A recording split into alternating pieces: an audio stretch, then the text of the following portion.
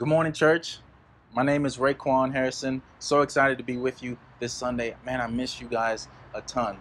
2020 has been such a brutal year, such a crazy year, so much just uncertainty, so much conflict. But it is a day still that we can rejoice in our God, rejoice in Jesus, that He is alive, He is well, that He is with us, for us. I want to read a scripture in Hebrews chapter 12 and verse 28. A little different. It's going to be in the Message version. It says, "Don't you see what we've got? An unshakable kingdom. And don't you see how thankful we must be, not only thankful, but brimming with worship, deeply reverent before God. For God is not an indifferent bystander. He is actively cleaning house, torching all that needs to burn, and He won't quit until all is cleansed. God Himself is fire." You know, church, for me, this series that we've been diving into, Kingdom Come, has really been refreshing, especially with everything going on this year. It's really been exposing and helping me to really get into, hey, where's my confidence? Where's my hope? Where are my expectations? And it's just a great reminder that our God has a great kingdom for us and that it's unshakable. I love in this passage where it says we should be brimming with worship to the point of overflowing. You think about a cup that's overflowing or being consumed with something. We should be overflowing in that way with our reverence towards God, with what He's done for us. The fact that He's given us Jesus, that He's died and resurrected for us so that we can have that relationship with Him again, so that we can have this kingdom that He's promised. And that really gives me a lot of joy, gives me a lot of hope, because of the one that promised it, because of the one that said, hey, I'm going to do this, and God does not fail. So church, this morning, I hope that the word inspires you, that it encourages you to go deeper with Jesus, and that we can be refreshed by Him. Let's pray. Father in heaven, thank you so much, Lord, for just being able to be with you, God, this Sunday. Thank you so much for your word and for Jesus, this promise that you've given us, God, this unshakable kingdom. I pray, God, that as we worship you, as we come to you, God, that you can help our hearts, God, to be engaged. God, help us to grow in our faith, God, grow in our joy. Jesus has great plans for us. God, help us to be rooted in that, rooted in His promise. I know this year has been crazy, but you're not an indifferent bystander. You're actively moving, actively cleaning house, and you love us so much. So we thank you, Father, for this service. Be with the word as it's preached, and we love you. In Jesus' name, amen. Good morning, church. It's great to be together. I hope you're doing well today. And it's time in our service where we focus our hearts on contribution. Talking about money right now is pretty difficult, especially with the holiday season just right around the corner. And for Miranda and I, this is our first holiday as a married couple. And so the list of people you give presents to and the families you have to visit and the people that you think about just almost triples than when you're single. And so Miranda and I just sat down and tried to plan for the holidays and tried to budget and see who we should get gifts to and what's the best way to make it fit our budget, but also be generous and make people feel loved. But also we want to decorate for Christmas because we just got married this year. We don't have anything to decorate with, so we have to buy Christmas decoration.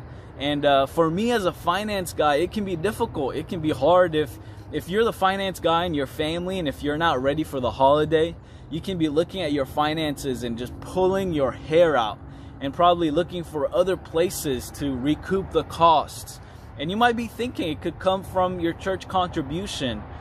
But there's something about holidays that we usually miss out or forget about. Holidays for the church and for its people has always represented key moments in the life of the people. And that is reflecting on the unfolding gospel of Christ through the redemptive history.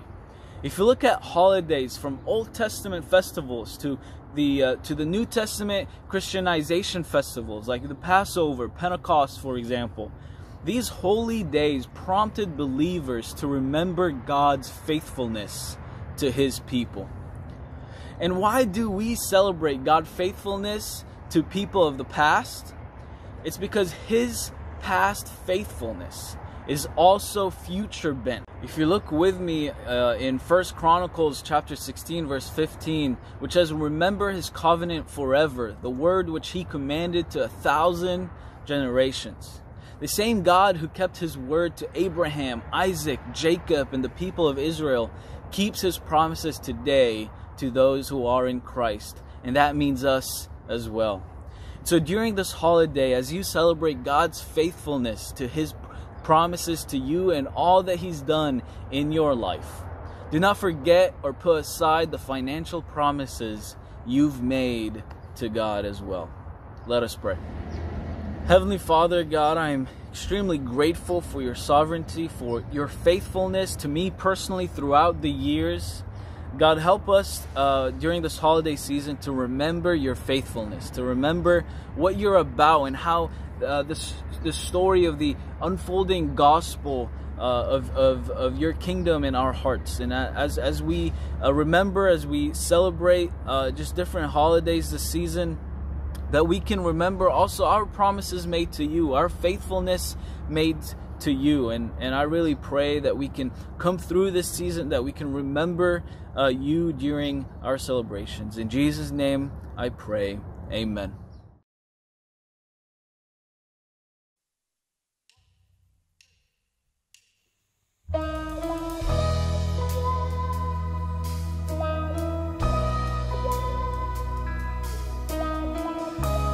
Wherever you may be, we want you to worship with us this morning. Lift your hands if you feel like it, but just know that God is awesome.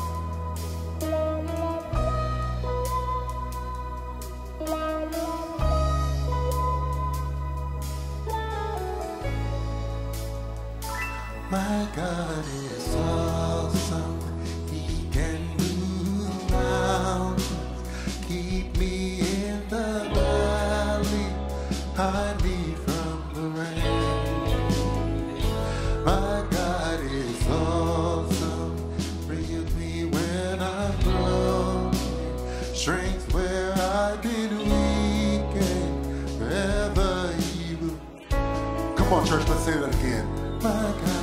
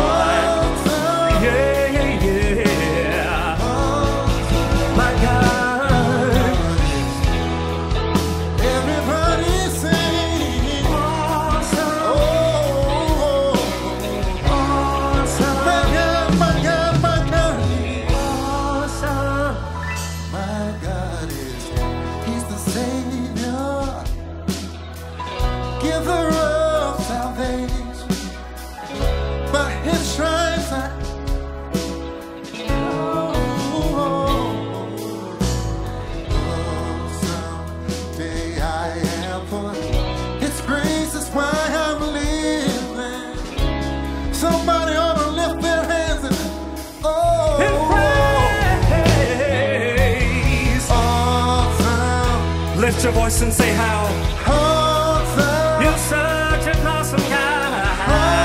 Awesome. We know you're awesome. Awesome. Come on and raise your hands. Awesome. He's awesome. Awesome. How many of you know? Awesome. And yes, we have a wonderful God. Awesome. Come on. He's a mighty. He's a mighty. He's a mighty.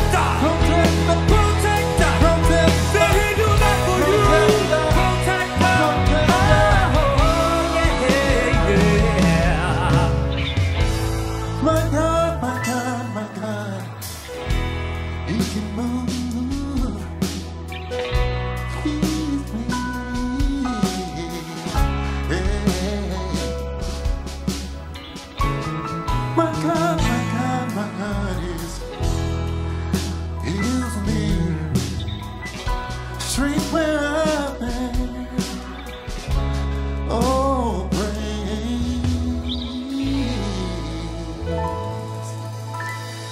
Bless your name, Jesus.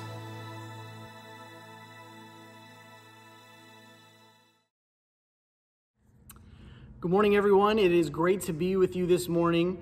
It has been a little bit since I've been able to give the Sunday sermon. And on one hand, I'm grateful that the staff was able to give me some time after our son was born. But on the other hand, I'm excited to share with you what I've prepared for you today. As you can see, I'm not in my living room, which is where I normally record sermons. I'm in our church building right now, which I got to say I'm pretty creeped out right now. There's just noises going on in here. I don't think anybody's here. I could be wrong, but it is kind of freaky being here alone. But I figured this would be a little less distracting than a crying baby, or, you know, we're getting used to that whole scene there. Anyways, it is great to be with you guys. I hope you're able to tune in with family, connect with people. Maybe you're in a small group right now, whatever it may be. I am grateful to be able to share with you guys what I have prepared today as we continue our Kingdom Come series. And I want to say hi to the Desert Cities. I want to say hi to my Riverside family, hi to Rancho, everybody tuning in from all over Inland Empire. If you're not from any of those areas, hey, I'm glad you found us and you stumbled upon this Sunday service link. We had a baby. 2 months ago, Maverick Mateo Newman was born. And I got to be honest, I had a lot of expectations for how the whole process was going to go down. Now, I know what a lot of you are probably thinking right now, Sam, why did you have expectations? You didn't even do anything. And you're totally right in thinking that. But nonetheless, I had expectations of how things were going to go down. Full transparency, I'm just being honest. This should be a safe place, right? I can be real with you guys. I had some expectations of how the whole process of my son coming into this world was going to go down.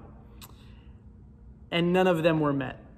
I mean, from the beginning to the end, everything I expected, the way I expected things to happen, how I want him to be, none of it happened, but I wouldn't have changed a thing. But still, when expectations aren't met, when we have failed expectations as human beings, it's not the easiest thing. For example, in my mind, how this process was going to start is sometime around midday, preferably not before noon. I would like to get things in order of my day and week and stuff. It'd be nice if the process had started after noon, but I could do a 10 a.m. or 11 a.m. appointment, if that's what you want to call it, for Sylvia to start labor. That would have been nice. I would have totally been prepared for that, but that's not what happened. I mean, we're talking 3 a.m. I wake up, Sylvia says, hey, we need to go to the hospital. And I'm like half asleep trying to wake up, find the wall so I can throw some water on my face in the bathroom. And I'm not good without sleep. I'm not very coherent, awake, alive, I guess you could say. I don't work well with no sleep or interrupted sleep. And so I probably said some dumb things or responded poorly to Sylvia in that time. And it's just not how I expected things were going to go. So 3 a.m., we are moving. We're getting to the hospital. And again, in my mind, my expectation is we're going to be able to show up to the hospital. The sliding glass doors would open. We'd be welcomed with open arms by happy nurses and administrators. And it was going to be great, right? That's not what happened at all. Due to COVID, I couldn't even go inside the hospital until Sylvia was completely admitted in there. So I actually had to drop my in-labor wife off at the front of the labor and delivery center, and she had to walk up to the front desk, walk up some stairs by herself in labor, and I had to sit in the parking lot and wait for a phone call from her saying, hey, you can come up now. And so I sat in the parking lot for about 25, 30 minutes with all our bags, just waiting to be told I can come into the hospital and be with my wife. I thought that I was going to have all this time in the room to set it up for Sylvia and make it look nice. I was trying to be a good partner, a good husband, and I researched all this stuff that make it nice and comfortable for women. I got a speaker for music. I had twinkle lights to kind of just make it nice and peaceful in there, feel less like a hospital. I had a fan to cool her down if it got too hot. There was time for none of that. I mean, we got in the room and the baby was coming now. And so everything I had planned, everything I thought was going to make me a good birthing partner, didn't have time for any of that stuff. And lastly, I thought, man, when my son comes out, I'm going to have this heartfelt bonding moment with my child. I'm going to hold him. Maybe he'll open his eyes for the first time, give me a little giggle just to show that's my dad, and it would be this great moment. But not what happened at all. I didn't even know where to stand in the hospital room. Next thing I know, a baby's in my arm and the nurses want me to put the diaper on. I've never put a diaper on a baby and I couldn't figure that out. Wanted to make sure Sylvia's okay, and none of my expectations were met that day. Again, fully aware I shouldn't have had that many expectations, but again, being honest with you guys, the title of my sermon today is, I did not expect it to look like this. This is not what I expected. And, I think as human beings, we all respond to failed expectations differently. Some of us, we when our expectations are met, we stress. Maybe get really anxious and paranoid and kind of freak out of what does this mean and what is the future going to hold and how can I trust and what's going to be like now, because I had this idea of how things were supposed to go, and we get really anxious when expectations aren't met. Some of us, we get defensive when expectations are met. We stand our ground. We refuse to let go of perspective or opinion. We demand that our way, our expectations be met, especially when they're failed. Some of us get hurt when expectations are failed to be met. We feel pain. We feel let down. We feel like we can't trust. We feel unsafe. We could feel hurt when our expectations are failed. And lastly, I think we can get frustrated when our expectations aren't met. We can feel like an injustice has been done to us when my expectations, my way of thinking, how I pictured things being and going didn't happen, and it can be incredibly frustrating. Today I want to analyze what might have been the disciples' expectation of how the kingdom was going to come. But ultimately, what they got was totally different and totally not what they were expecting. And my goal in doing this is to get you asking yourself the question, do my expectations of how the kingdom is supposed to be and look and what it's like to be in the kingdom of God, do those expectations match God's? Or if you want to get a little deeper, maybe a deeper question I want to get people asking themselves or thinking about in our time here today is, whose kingdom is my energy, faith, and focus moving towards? God's kingdom or my own kingdom? I'm going to go ahead and say a word of prayer, and then I want to jump into what I've got prepared for you guys today. Let's pray. God, thank you for this time. I am just still getting used to talking to a camera, and I'm standing alone in this giant church building that's kind of creepy. But God, nonetheless, I'm here because I want to guide people to worship you.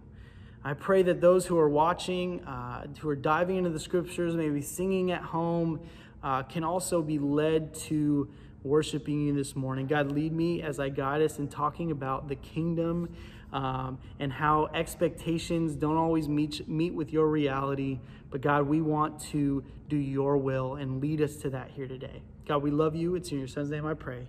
Amen.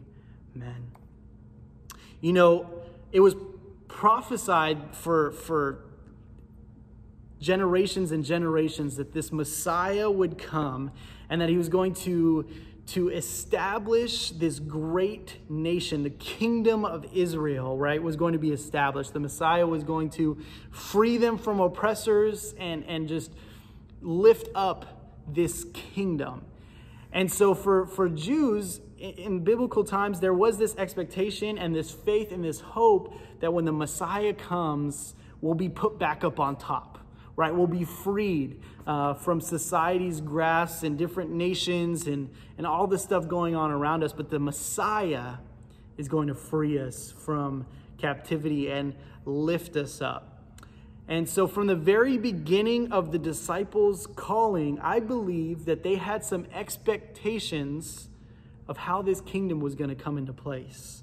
In Matthew 4, verse 19, we see Jesus is calling his first disciples here. He says, "Come and follow me," Jesus said, "and I will send you out to fish for people." And at once they left their nets and followed him. Now, I fully believe that when Jesus was calling his disciples, there was inspiration that motivated them. They were inspired by Jesus, that this rabbi, this great teacher, was calling them to be his disciples. Big deal. And we're not going to get into all that today, but culturally, that was an honor. That was a privilege. And them dropping their nets really wasn't as a big deal as we may think it was. It was actually a really exciting, empowering thing. But I can't help but wonder if in that moment, when Jesus called them, if they maybe started to create some expectations of the kingdom coming. Because again, they knew that this Messiah was going to come and establish the nation of Israel, was going to lift them up and free them from the nations that have oppressed them and kept them down for years, centuries, and it was going to glorify God, and God's people would finally be back on top. And so Jesus' disciples had to know about that. That was in their culture, it was in their history. It's what they grew up hearing and believing in. And so when we see Jesus calling his disciples here, sure, I think they were inspired to be disciples and followers, and what an honor to learn from such a great teacher. But I think they knew there was something different about this guy. Like, could this be the guy? And if he's the guy, then is this the time? Is this the time where the kingdom is going to be established? And are we going to get to be a part of it? That would be incredible. And are we going to get to see this guy lead us to overthrow? Are we going to get to be a part of this? Is this our chance to socially climb and be greater? And oh man, this is incredible. And so I wonder if expectation in the disciples' minds started to arise of how this kingdom was going to come. And in their mind, I think they believed it was a physical kingdom that was going to rise up from the ashes, and Jesus was going to lead the way, and they were going to get to be a part of it. And so I think from the very beginning, expectation of what it was going to be like started to arise in these disciples' minds. And you fast forward through 3 years of Jesus' ministry. So many moments of teaching, of healing, of miracles, of incredible moments. And we come towards the end, right before the crucifixion, to the betrayal of Jesus. And I want us to read here together what happens. In John 18, and I'm going to start in verse 3. Read along with me. It says, "So Judas came to the garden, guiding a detachment of soldiers and some officials from the chief priests and the Pharisees. They were carrying torches, lanterns, and weapons. Jesus, knowing all that was going to happen to him, went out and asked them, 'Who is it you want?' 'Jesus of Nazareth,' they replied. 'I am he,' Jesus said. When Jesus said, 'I am he,' they drew back and fell to the ground. Again, he asked them, 'Who is it you want?' 'Jesus of Nazareth,' they said. And Jesus answered, 'I told you that I am he. If you are looking for me, then let these men go.' This happened so that the words he had spoken would be fulfilled. 'I have not lost one of those you gave me.' Then Simon Peter, who had a sword, drew it and struck the high priest's servant, cutting off his right ear. Jesus commanded Peter, 'Put your sword away. Shall I not drink the cup the Father has given me?'" I mean, think about the setting of this moment. For 3 years, these men have been walking, learning, just witnessing Jesus do so many incredible things, maybe with the expectation of this is the guy that is going to lead the nation of Israel to be restored. We're going to get to be a part of this kingdom coming, and maybe we'll get to ride along with Jesus and rise to the top, whatever expectations they might have created. And then they fall into this moment where what seems like an army of people is coming to arrest one man. And Jesus is standing there going, "Who have you come for?" And they tell him they're looking for him. They say, "Jesus of Nazareth," and he goes, "I am he." And what a cool moment that I just kind of a picture, kind of an Avengers type scene here where he says, "I am he," and this just whoosh of wind flushes out, and all the soldiers and Pharisees and chief priests get knocked to their knees. And what an epic moment. And then he asks them again, who are you here for? I mean, what a beast. I just get hyped thinking about it, right? And again, they say, Jesus of Nazareth. And he says, I am the one you're looking for. Let these men go. And you got to remember, Peter and all the other disciples are witnessing this. They just saw that Jesus said, I am he. And then all these men got shot to the ground. And so in Peter's mind, I wonder if he's thinking, man, this is it. This is what we've been waiting for. Jesus is going to establish the kingdom right now. And so Peter gets fired up and he draws his sword out and he cuts some dude's ear off. And he's probably going, this is it. It's about to go down. These guys don't even know what they're in for. And then Jesus goes, put your sword away. I've got to drink the cup my Father handed to me. And so again, you see probably some expectation of what the kingdom is supposed to be like fueled up in Peter's head, and he acted on it. And no, that's not it. That's not the kingdom. That's not how things are going to be done. And Jesus, put your sword away. This is not what it's going to be like. You know, it brings a lot of light to how confused the disciples must have felt after witnessing this man die. This man who they thought was going to lead them to be a part of this historic establishment of the kingdom, they just watched him die. And so all that expectation, that hype and what things were going to be like and how it was going to go down, and we were going to get to ride with Jesus to the top and see him conquer and free people and establish this great kingdom, but he's dead. So how is a physical kingdom going to be brought here? How is the kingdom going to come if Jesus died? Man, none of my expectations are going to be met. But then Jesus resurrects. And these guys are excited. They're besides himself. I mean, Thomas had to see it, but he ended up believing. And again, I bet these guys got in the mind frame of, man, this has to be the guy. This has to be the time where the kingdom comes and we rise to the top. Again, probably fueled with expectation. But we read in the scriptures that even though Jesus physically raised from the dead, some still doubted. Right? Maybe some of that doubt was because their expectations of what the Messiah was supposed to be and their expectations of how the Messiah was supposed to bring forth the kingdom, those expectations hadn't been met. And so they're probably thinking, okay, Jesus, you're back, you're resurrected, this is cool, but where is the restoration of Israel?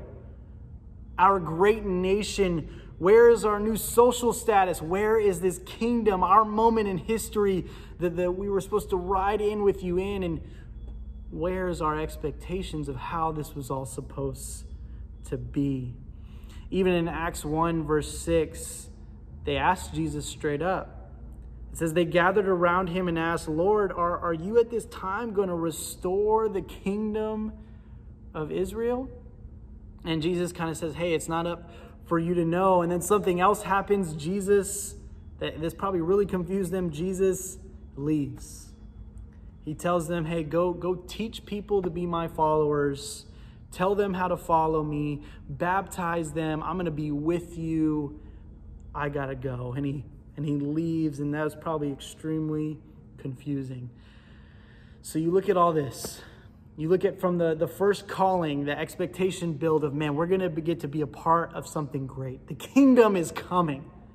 Jesus is doing miracles, and along the way, through the 3 years of Jesus' ministry, the disciples are probably getting more and more excited of the reality. The kingdom is coming, and this man's going to lead us there. It's going to look great. Maybe we'll have to fight some battles. We'll have to destroy some people, but we'll get to be a part of it. It's going to be incredible when we got Jesus. And then the moment happens where Jesus says, I am he, and wipes all these people to the ground. Peter gets excited. This is it. And Jesus goes, no, it's not. Calm down. And then Jesus resurrects, and maybe this is the time. Maybe this is going to be it. Jesus says, hey, teach people, make disciples. And then he leaves. I mean, how confused would you be? So many failed expectations in this storyline here, in all these situations. And I would be complete and utterly confused. Like, where is the kingdom, and when is it coming into place? And how are we a part of it? You know, in Acts 2, we see all the disciples together, and I'm sure they were feeling all of that. Like, what in the world are we doing? Because everything we thought was going to happen has not happened. So where do we go from here? And they probably were trying to figure out, what is Jesus talking about? Make disciples?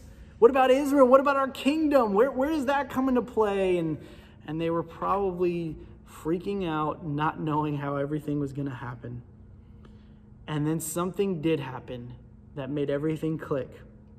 In Acts 2, we read how the disciples were all together in this room, and then this violent wind erupts inside the house, and it says that tongues of fire rested on each of them. And I don't know if that means something else that I'm not picking up, but I'm picturing a literal tongue of fire resting on each of the disciples, and it says they were filled with the Holy Spirit, just like Jesus promised them that the Spirit was going to come and help them. Next thing you know, Peter starts preaching. He starts preaching the word. Now, I know there's a lot of itsy-bitty pieces that you can dive into there, and I'm skipping a lot, but I'm trying to give you the full picture here. We just see Peter preaching. There's something different about Peter, though. You're able to see a shift in Peter's thinking. He's no longer consumed with being first. He's no longer consumed with this idea of this physical kingdom coming and being a part of it. He's preaching about the reality that Jesus was here to live a life that showed us how to enter the kingdom of God. It all clicked to him. And I believe in this moment when the disciples were filled with the Holy Spirit, everything clicked. I imagine them going back moment by moment, every single moment they spent with Jesus, connecting all the dots.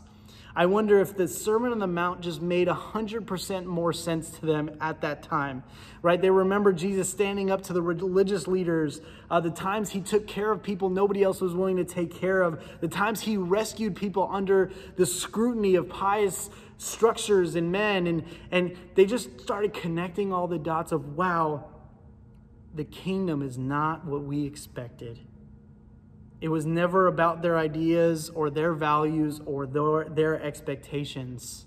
But Jesus was showing us what it looked like to belong to the kingdom of God the entire time.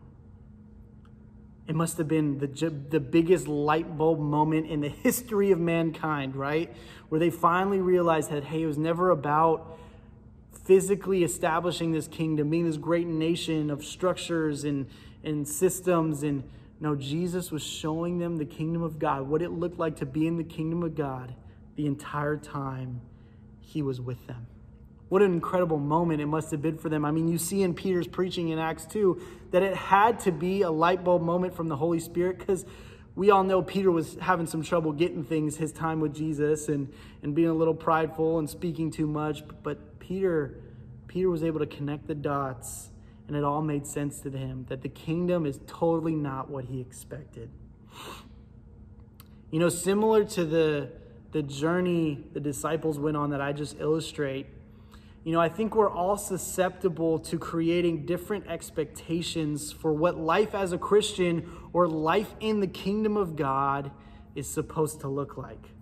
Whether it's from personal opinions, internal desires, misunderstandings of how God's work, or just ignorance towards the context of the scriptures, we too can create false ideas, false pictures, narratives of how things are supposed to be as members of the kingdom of God. Right? We can start to have ideas like, I'm supposed to be treated this way. I'm supposed to be able to do certain things. I'm supposed to be able to decide the church is going in this direction. I'm entitled to my feelings. And we can start to develop almost our own understanding, our own theology of God's kingdom. And I believe this leads to maybe giant letdown, critical hearts, and maybe even a theology that places us at the center of God's being rather than God at the center of our being. You know, just like the disciples had a bunch of ideas and expectations of how this kingdom was going to come, I think we're all susceptible to creating different ideas or perceptions or expectations of what life as a Christian or life as a member of the kingdom of God is supposed to look like. And we develop these expectations maybe from our own opinions or misunderstandings of how God works, or just ignorance towards the scriptures. We can all create a false understanding of what life is supposed to be like in the kingdom of God, right? I've been there, where my expectations aren't met in the kingdom, and so I blame it on people. I become critical of people. I become critical of the church as a whole, and I just think, well, this is clearly not of God because it failed my expectations. This can't be a part of the kingdom of God because it's not how I view things. And I think we can all go there pretty easily. You know, I look at that connected dot moments that I believe the disciples had in Acts 2 when they were filled with the Holy Spirit. And I wonder if they remember when Jesus taught them to pray in Luke 11. Right? It says in Luke 11, verse 2, this is how Jesus taught them to pray. When you pray, say, Our Father in heaven, hallowed be your name. Your kingdom come. Your will be done on earth as it is in heaven. Give us each day our daily bread. Forgive us of our sins, for we also forgive everyone who sins against us. And lead us not into temptation. You know, maybe they made this connection going, wow, Jesus wanted us to pray for God's kingdom to come here. He wanted us to pray for his will to be done here, just like it is in heaven. That there was this collaboration that Jesus was trying to get the disciples to have, like, hey, God's kingdom needs to come here. God's kingdom is all about his will. And I wonder if in that moment, as they were remembering, they were connecting the dots to Jesus teaching them to pray in Luke 11, that they realized, man, this kingdom that Jesus came to establish, it is not earthly. Its boundaries aren't confined by politics and social status, by our expectations or our opinions or any other man-made force. The kingdom is eternal, and its values, ideas, and laws and our expectations, it should be completely centered around God's will. But again, when we're led by our expectation, our perception of how things should be, how the kingdom should be, our opinions, our feelings, we can sort of change this prayer. We can sort of change how we talk to God and think of God, of how things should be. It can become, God, I love you. Now my kingdom come. Here's my will. Let it be done. Give me what I want and give me what I need, and forgive me as I think about forgiving other people. Oh, and let me feel saved while I live my life. And obviously we don't deliberately say this, but we can totally go to this kind of thinking when we're relying on our expectations of how the kingdom of God is supposed to reign true, rather than letting what God says the kingdom of God is reign true in our hearts. And what happens when our expectations aren't met? Again, we get critical. We want to walk away. We want to give up, whether it's on our family, in the church, whether it's on serving God according to the truth. Our expectations can lead us so far away from what it actually is supposed to be. All right, church, so this is how I want to close out our time here today. I want to ask some like self-reflection questions here, and hopefully you can engage in a conversation with your friends, your family, your spouse, your roommates, whoever you're with right now, to be able to talk about this a little further. But here's the first question that I want you guys to talk about is, how has failed expectations in the kingdom affected your faith in God? And my second question is, as we aim to build God's kingdom and be focused on his will, I want you to ask yourself this question: is my life set up to build God's kingdom or build my own kingdom? So I want to encourage you guys, have some time here to talk, pray together, but see where your expectations lie into life as a Christian, being in God's kingdom versus what it actually is and what reigns true in scriptures through God's word. I'm going to go ahead and say a word of prayer, and that'll conclude our time here today. Dear Heavenly Father, thank you for this time that we're able to worship together despite the barriers going on with COVID.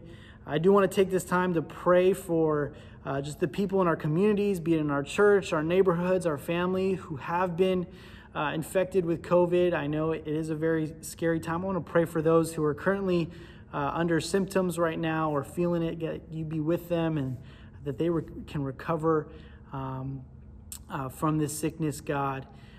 But God, as we talk about your kingdom coming, I know that there can be so many expectations created of what life as a Christian, what it should be like to be in the kingdom of God. And when those expectations are failed, God, they can affect our faith in you, our relationship with you. I'm sure the disciples had this crazy idea of what it was going to be like and how things were going to go, and they were totally met with a different idea and a different plan than what they expected it to be, God. But filled with the Spirit, they were guided towards your will. God, I pray in the same way during this time that we can be guided towards your will, God, towards building your kingdom and not letting our expectations and the failure of those expectations be what drives us away from you, what disconnects us from you, what divides us from our brothers and sisters. But we can be consumed with your will, with your kingdom being established here on earth. That is completely revolved around your ideas, your values, and your laws, just like the life Jesus lived here on earth. God, I pray we can study Jesus. We can live him out. We can follow in his footsteps as he is the best example of what it looks like to be in your kingdom, and way better than any expectations or false understandings that we can create on our own. God, we love you so much. Thank you for this time. It's your son's name I pray. Amen. Have a great Sunday.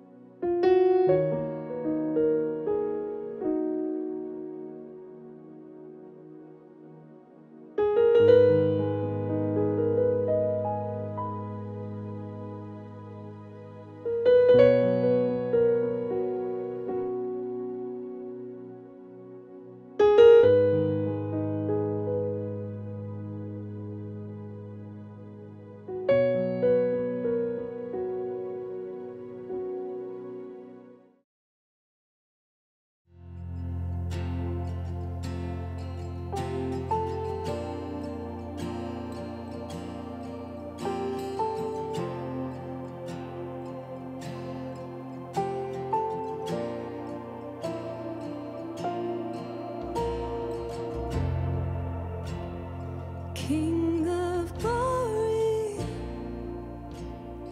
author of all life, composing worlds he spoke, God love and light, left the Father,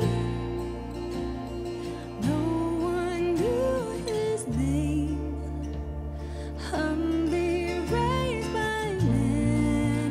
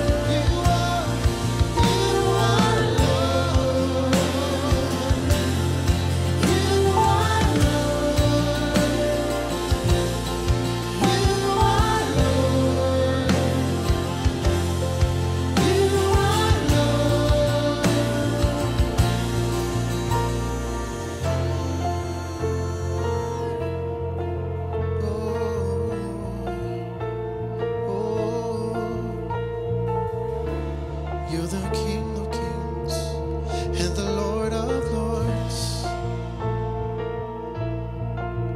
It's your power, your wealth, your wisdom, your strength. It's your honor, your glory, forever we praise. It's your power, your wealth, your wisdom, your strength. It's your honor, your glory, forever we praise. It's your power, your wealth, your wisdom, your strength. It's your honor, your glory, forever we praise. It's your power, your wealth, your wisdom, your strength. It's your honor, your glory, forever we praise. It's your power, your wealth, your wisdom, your strength. It's your honor, your glory, forever we praise. It's your power, your wealth, your wisdom, your strength. It's your honor, your glory, forever we praise. It's your power, your wealth, your wisdom, your strength. It's your honor, your glory, forever we praise. It's your power, your wealth, your wisdom, your strength. It's your honor, your glory, forever we praise. You are Lord. You are Lord. You are Lord.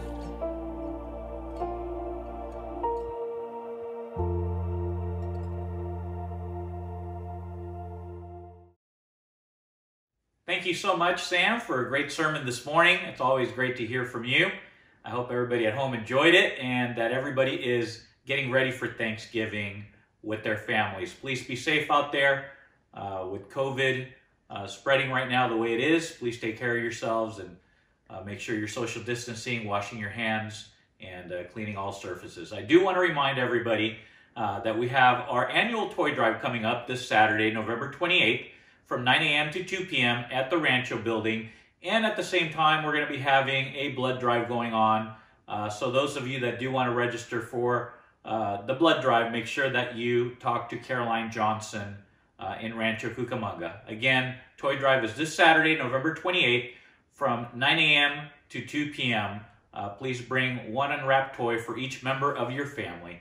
Love you guys a lot. See you next weekend.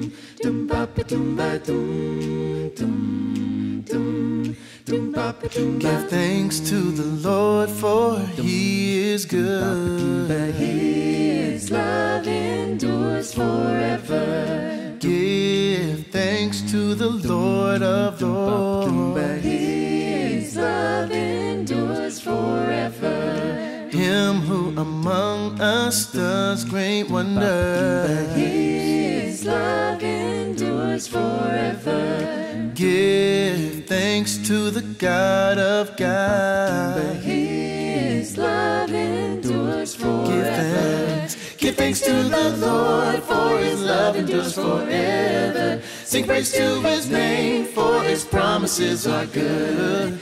Give thanks to the Lord, for His love endures forever. Sing praise to His name, His love reigns forevermore. Yeah.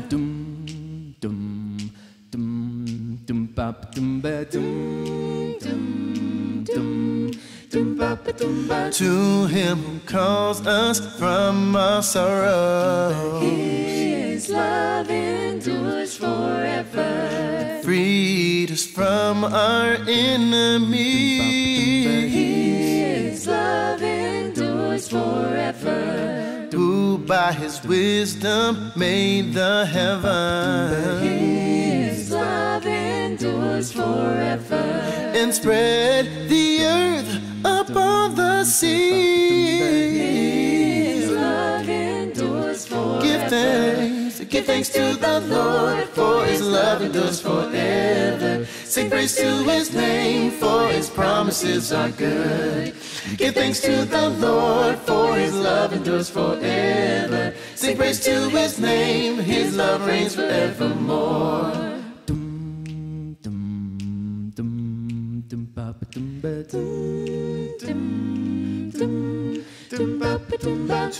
him who calls us his disciples, His love endures forever. who sent his son to die on a tree. His love endures forever. Him who came low to call us higher. His love endures forever. And by his truth has set us free. His love endures forever. Give thanks to the Lord, for his love endures forever. Sing praise to his name, for his promises are good. Give thanks to the Lord, for his love endures forever. Sing praise to his name, his love reigns forevermore. Give thanks to the Lord, for his love endures forever. Sing praise to his name, for his promises are good. Give thanks to the Lord, for his yeah. love endures forever. Sing praise to his name, his love reigns forever.